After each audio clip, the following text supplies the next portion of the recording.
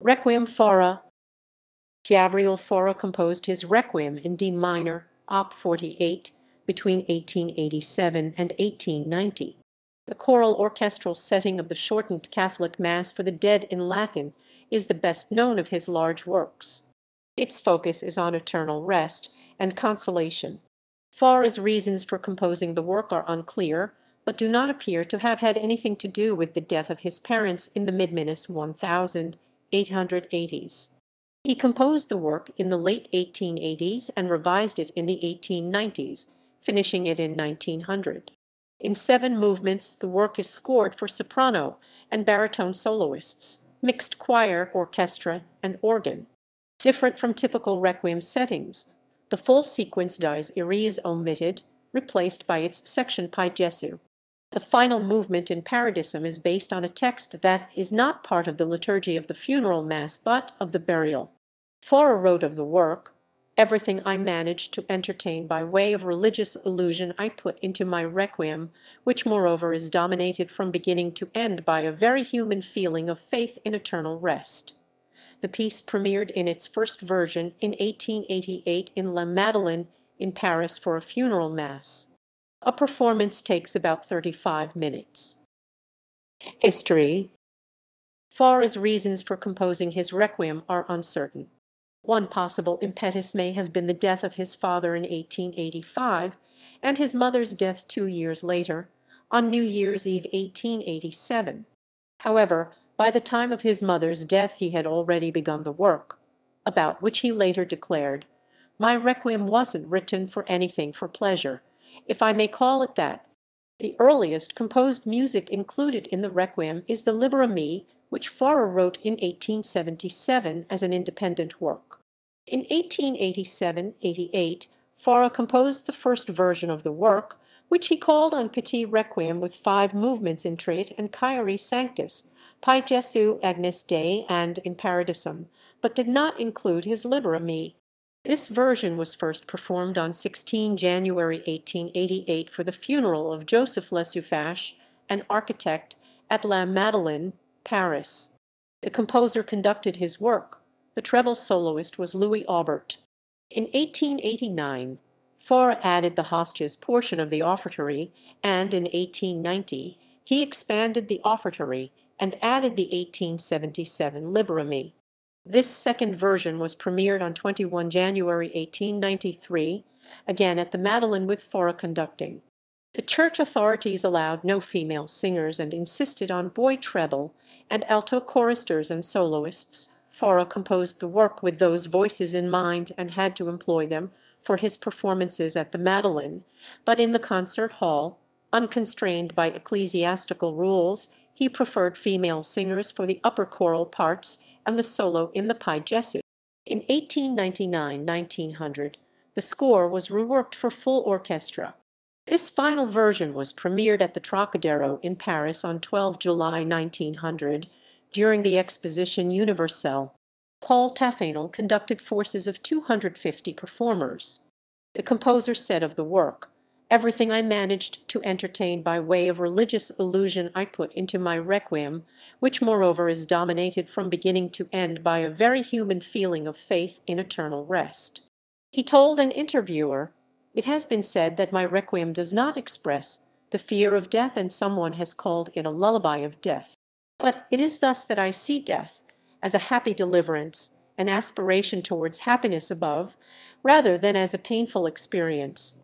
The music of Gounod has been criticized for its inclination towards human tenderness. But his nature predisposed him to feel this way. Religious emotion took this form inside him. Is it not necessary to accept the artist's nature? As to my Requiem, perhaps I have also instinctively sought to escape from what is thought right and proper, after all the years of accompanying burial services on the organ. I know it all by heart. I wanted to write something different. In 1924 the Requiem, in its full orchestral version, was performed at Fauré's own funeral. It was not performed in the United States until 1931 at a student concert at the Curtis Institute of Music in Philadelphia. It was first performed in England in 1936. Text Most of the text is in Latin, except for the Kyrie, which is Koine Greek. As had become customary, Fauré did not set the gradual and tract sections of the Mass. He followed a French Baroque tradition by not setting the Requiem sequence the Dies Irae, only its section Pie Jesu. He slightly altered the texts of the introit, the Kyrie Pie Jesu, Agnus Dei, and In Paradisum, but substantially changed the text of the offertory described below. He did not set the Benedictus the conclusion of the Sanctus, and added two texts from the order of burial, Libera Me and In Paradisum. Fauré made changes to the text of the offertory. At the beginning he adds Inno. He changed Libera Animas Omnium Fidelium Defunctorum Deliver the souls of all the faithful departed to simply Libera Animas Defunctorum Deliver the souls of the departed. He replaced Libera Eis Deliver them at the beginning of the next verse with a repetition of O Domine Jesu Christ, Rex Gloriae, Libera Animas Defunctorum, and he omitted the third verse beginning Sed Signifer Sanctus. Vanctus, Vacantus, Vacantus, Vacantus, Vacantus, Vacantus, He concludes with an added Amen. Structure and scoring. The composition is structured in 7 movements. The piece has a duration of about 35 minutes. Fauré scored the work for 2 soloists, chorus and orchestra. Its movements and their sections are listed in a table for the scoring in voices, key time signature using the symbol for common time, equivalent to 44, and tempo marking. The voices are abbreviated: S for soprano, A for alto, T for tenor, B for bass. The composer divides the choir into as many as 6 parts, sat, but frequently uses unison of 1 part or several. Given the liturgical nature of the work, boy trebles are often used instead of sopranos. Details. The structure of Fauré's work bears striking similarity to that of Ein Deutsches Requiem by Brahms, although Fauré set Latin liturgical texts to music, whereas Brahms chose German Bible quotations. Both works have 7 movements. Both employ a baritone and a soprano soloist, the baritone singing with the choir in movements 2 and 6, the soprano in a central movement, movement 4 in Fauré, movement 5 in Brahms, where she appears with the choir. In both works the 4 remaining movements are sung by the choir alone, whereas Verdi, for example, has the soloists sing several arias and ensembles in his Requiem. Introit at Kyrie. Similar to Mozart's Requiem, the work begins slowly in D minor. After 1 measure of just D in the instruments, the choir enters pianissimo in 6 parts on the D minor chord and stays on it in homophony for the entire text Requiem Aeternam Eternal Rest. In gradual progression of harmony and a sudden crescendo, a first climax is reached on et lux perpetua and lasting light, diminishing on a repeated lucite, eyes may shine for them. The tenors repeat the prayer alone for eternal rest on a simple melody. The sopranos continue similarly that praise is due in Jerusalem. Then all voices exclaim Exaudi here. The Kyrie begins with the same melody that the tenor sang before, but now in unison of soprano, alto, and tenor, repeated in the following 4 measures in 4-part harmony. The call Christ is strong and urgent the first time, repeated more softly a few more times. The final call Kyrie appears pianissimo. Offertoire. The offertoire begins in B minor with a canon of alto and tenor in short succession on a simple modal melody with little ambitus in a prayer O Domine, Jesu Christ, Rex Gloriae, O Lord, Jesus Christ, King of glory, to free the souls of the departed from eternal punishment and the deep lake, ending in unison. The sequence is repeated beginning 1 step higher for the next line, and again 1 step higher for the following more urgent call to Jesus enforced by the basses. The voices add only softly, broken by rests, what the prayer is about, mi cadent in obscurum, that they may not fall into the darkness. The baritone enters with hostias et preces, offerings brought with praises, beginning on 1 repeated note, but asking with more melody fac ease, Domine de mort transire et vitam make them, Lord, transcend from death to life. The choir repeats the first line of the text on the same motif as in the beginning, but in more elaborate polyphony in four parts, concluded by an uplifting Amen in B major. Sanctus, Sanctus holy, in contrast with other compositions of Mass, and Requiem, where it is often illustrated with great vocal and instrumental forces, particularly Verdi's Requiem, is here expressed in extremely simple form.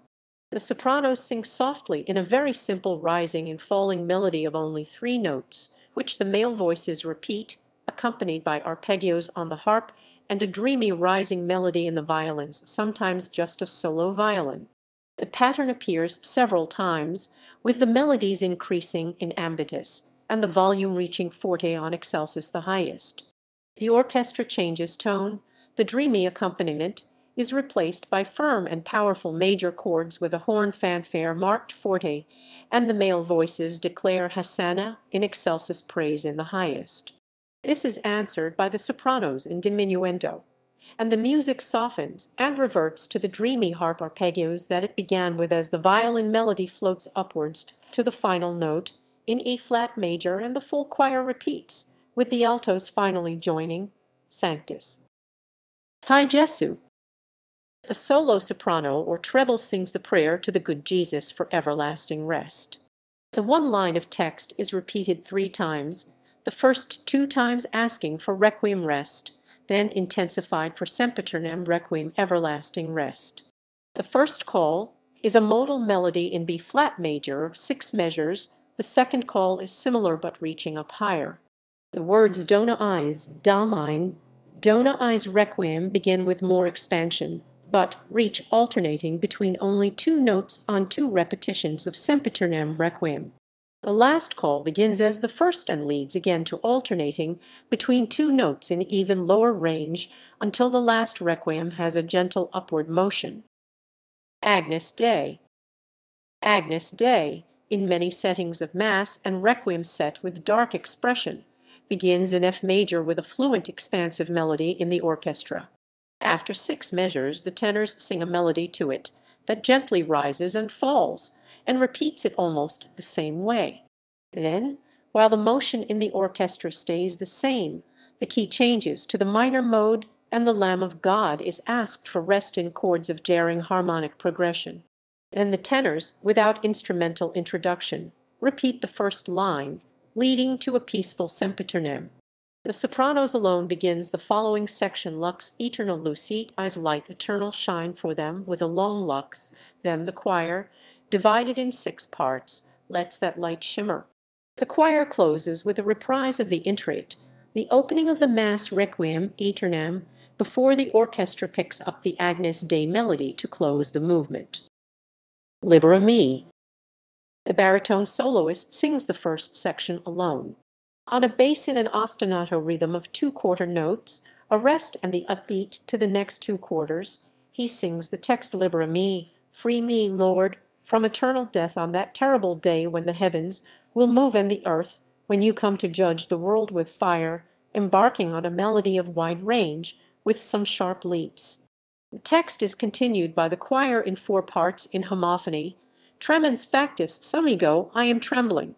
In more motion, Dies irae of wrath is expressed by fortissimo chords, giving way to the prayer for rest in the same motion, but piano with a crescendo on dona eis, damine, but suddenly softening on a last et lux perpetua lucit eis. Then the choir repeats the opening statement of the baritone fully in unison. Soloist, then choir, end the movement softly, repeating Libera me, damine. In Paradisum. The text of the last movement is taken from the order of burial. In Paradisum deducant angeli, may angels lead you to paradise, rests on a continuous shimmering motion in fast broken triads in the orchestra. The sopranos sing a rising expressive melody, enriched by chords of the other voices, divided in 6 parts on the final Jerusalem. A second thought is again sung by the sopranos, filled on the last words by the others, Requiem aeternam. Versions. Fauré revised and enlarged the Requiem in the years between its first performance in 1888 and the publication of the final version in 1901. The latter is scored for full orchestra.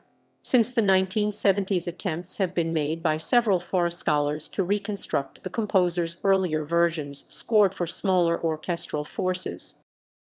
First version.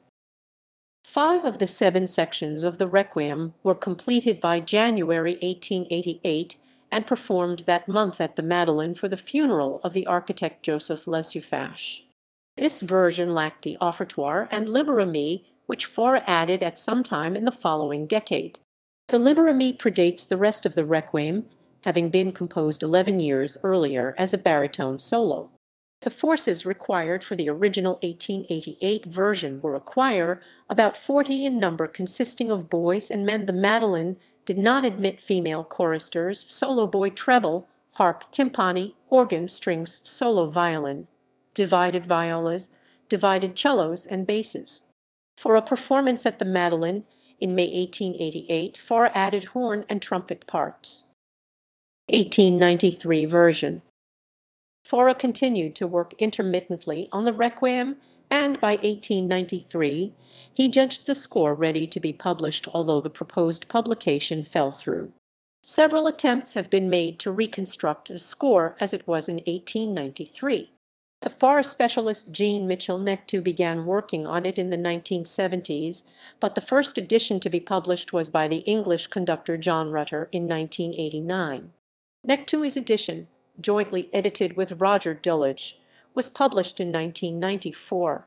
They had the advantage of access to important source material unavailable to Rutter, a set of orchestral parts discovered in 1968 in the Madeleine, and a score made in the 1890s by a bass in the Madeleine choir and annotated by Fauré.